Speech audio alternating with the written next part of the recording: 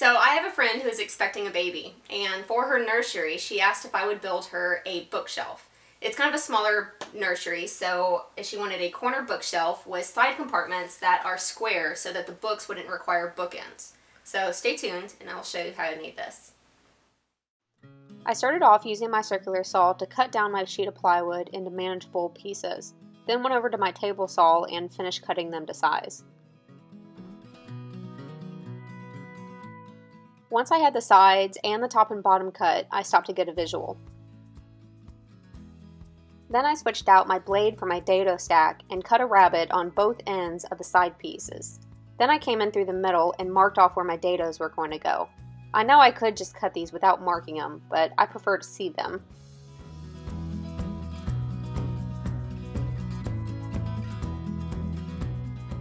Then of course I stopped to get another visual. And everything is lining up. So I took the top and bottom and marked off where the dados needed to go. Then simply took it to the table saw and cut them in.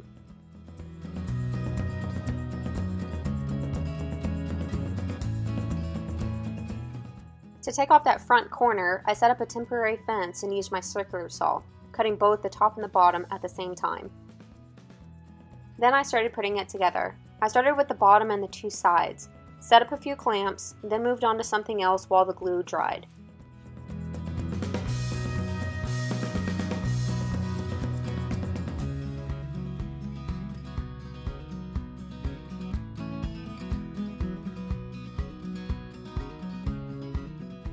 So while that dried, I moved on to make the shelves, which are identical to the top and bottom, except for the dados being slightly more shallow as well as on both sides.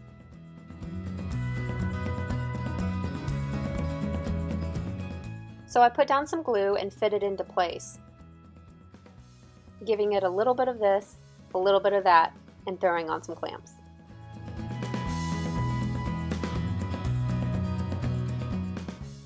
To create the back and the side walls for the cubby, I first put in a short piece, then came back with a long solid piece, then finished it off with a second shorty. Even though I'm not showing and stating it every time, all of these joints do have glue on them.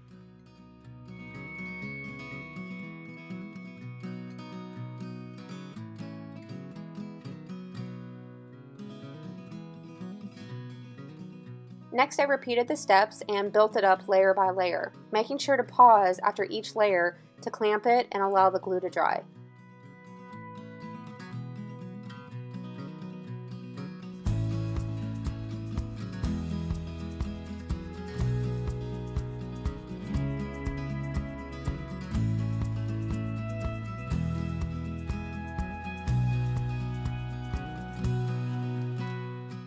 To take away the sharpness of this front compartment, I took some scraps and beveled the edges and then glued it in place. I had to get kind of creative with the clamping method. You can see here my rig as I take it down. Since I planned to stain the project, I picked up a few rolls of edge banding, ironed it on, and then cut off the excess.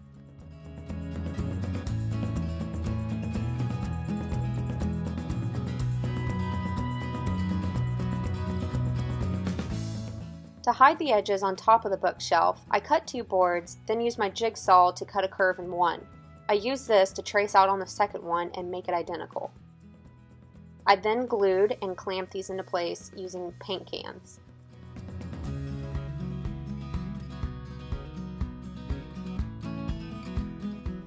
For a finish, I first laid down pre-stained wood conditioner, came back with a coat of stain, and then threw on 3 coats of poly.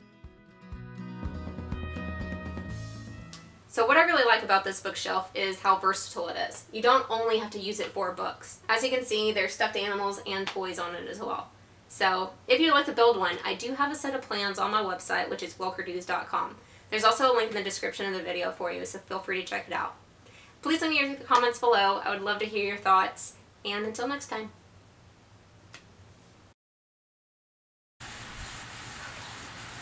Pull up my britches. Ready? Do you need me to hold? No, I just need you to get the door. Are you sure? Yeah. Okay.